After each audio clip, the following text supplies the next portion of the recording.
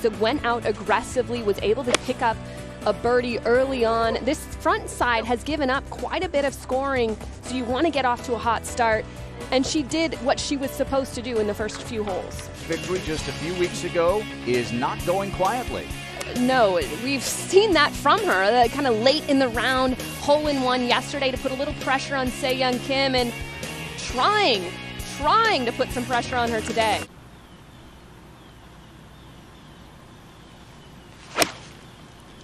Took a little off it, abbreviated follow-through, and hit a little fade right at it. Wow. First of all, that is not a hole location you would typically challenge. There's a little runoff just right of it. That's a fine leave. She'll have an uphill putt back.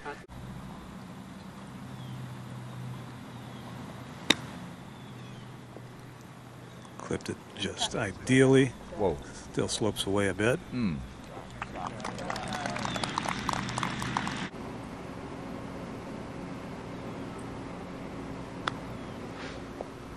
Landed right on the seam. Almost exact same result as Brooke Henderson. This flag today is located on the higher front portion of the green. This is a wedge from 125. And this on the fringe to get it close, even though there is some slope from back to front. Until you get to the big reverse tier in the middle of the green. Jump once.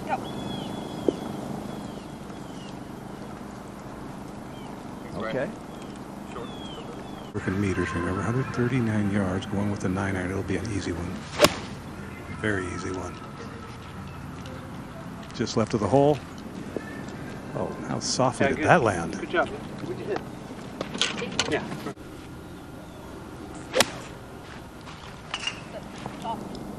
Just a little right. Not sure who will go first there. Maybe Allie. Just your instincts, I think, Tom, here.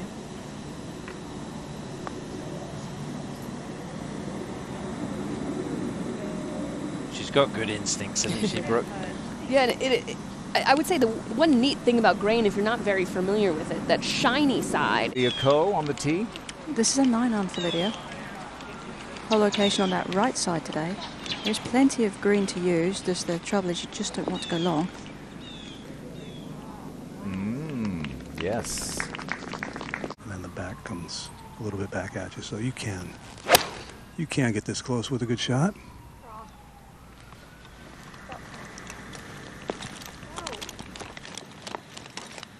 Seen a few come up short here. Henderson next. Brooke's using an 8-iron. The tee box has been moved a little bit forward and a little bit more to the left to create a different angle for these players into this right flag today. Yeah, all right, let's make some birdies. Yeah, let's.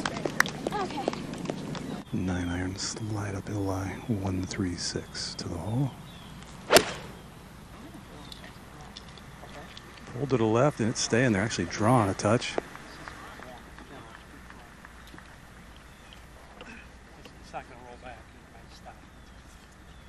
Kind of a false front that runs about 6 feet into the green, false side to it. That's an upslope, pretty severe.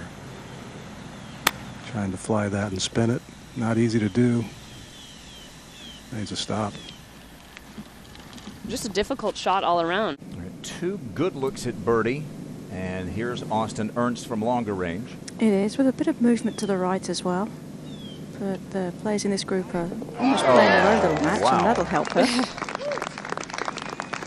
Better lie and an uphill lie, which makes the shot a little more doable. Wow, that looks nice. We haven't seen her miss a lot of green.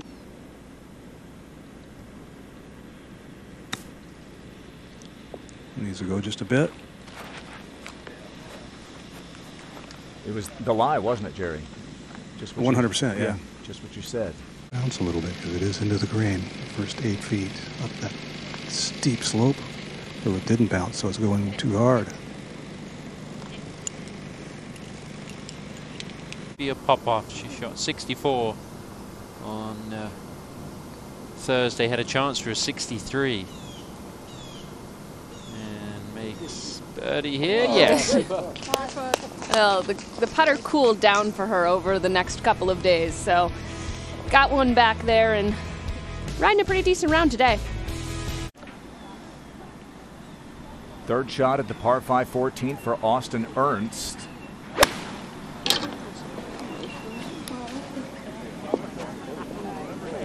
Tied for third place at 8 under.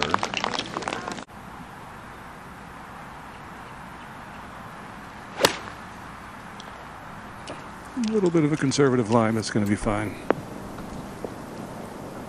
Yeah, I think she would have liked to have been a bit more aggressive. It's going to get a bit better. Try and one hop it into the hill, maybe two hop it. Struggled with this part of her game at times this that's week. good. That is Was good. so good. Not this time. Wow. Holy moly, that was good. Jessica Corder's putting together a nice final round. She's got this for birdie at 17. Outside chance here, but looking very good. Oh. So gets her to 6 under for the day. So par at the last will be a 64, equal the lowest round of the week.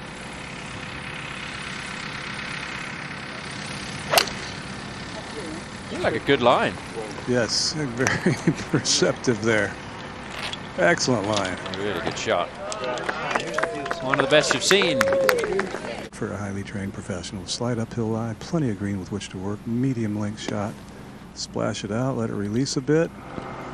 Wonderful play.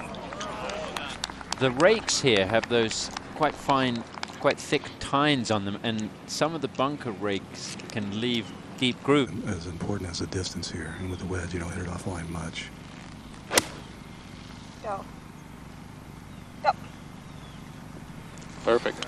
Wow. Perfect in the end. She knew that it was going to be tight. I think it pitched right on the edge of the bunker. Yeah.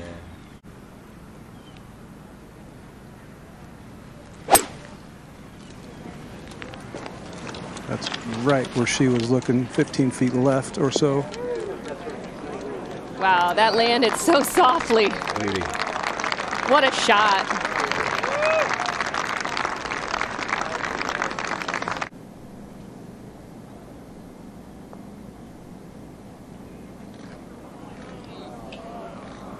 It's all right.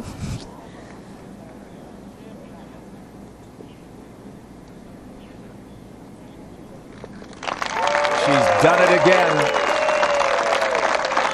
Se-Young Kim follows up her first major championship with her 12th career title, the winner of the inaugural Pelican Women's Championship. She's about to be inside the bubbly.